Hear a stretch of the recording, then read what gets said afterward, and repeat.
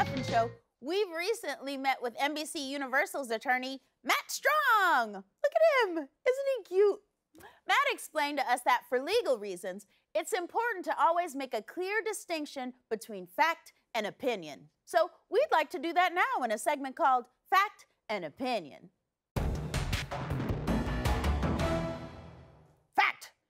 In a recent statement on their website, the CDC recommended that Americans avoid door-to-door trick-or-treating this Halloween. Opinion. Adults should not celebrate Halloween. If you want some candy, buy a bag and eat it. Don't get a bunch of strangers involved. Fact.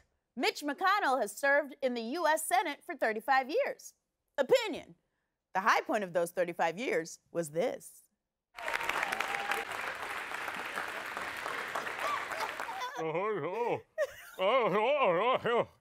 Steps. I don't know what to do with these steps. How did you somehow make your face look right? Jerry, I don't like this. I don't like it. Because I love you. Okay, you guys, fact. A town in New York called Swastika recently voted not to change its name.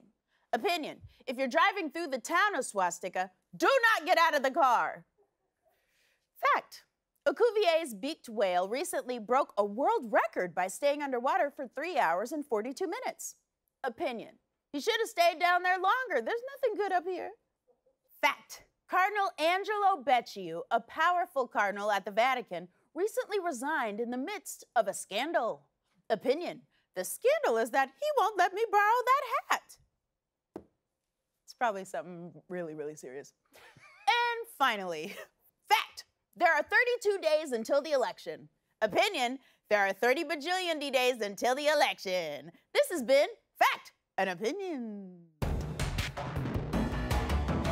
I'm Matt Strong, a real-life lawyer, and I approve this segment.